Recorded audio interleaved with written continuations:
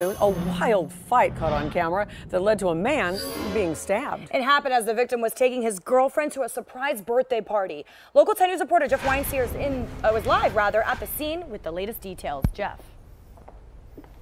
Some wild video just released by the Davie Police Department. As you said, it was supposed to be a surprise party, but as you're about to see in a second, all hell broke loose. It happened Saturday night right where I am standing outside painting with a twist. This is in a shopping center, the Target Shopping Center located at Sterling Road and University Drive. And let's show you the video just released by Davie Police. On the left, you see Christopher Lowry escorting his girlfriend Megan Berger into painting with a twist. She's blindfolded. It's a surprise for her birthday, and that is when Berger's ex-boyfriend pulls up in a white pickup truck, drives directly at them, and the men go at it. The truck driver was identified as Richard Madruga, 34 years old. Again, Berger's ex-girlfriend.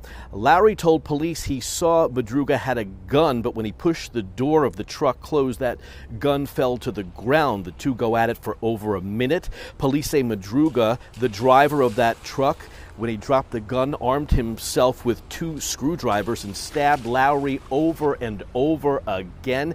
He was rushed to the hospital after Madruga left. He needed 9 stitches in his head. Now, as far as Richard Madruga goes, he did flee. He's 34 years old. He was picked up. He was arrested in Miramar. He has since bonded out. Again, this video just released by the Davie Police Department. We hope to get some reaction, and we'll have much more for you a little later on. For now, we're live in Davie. Jeff Weinsears, Local 10 News.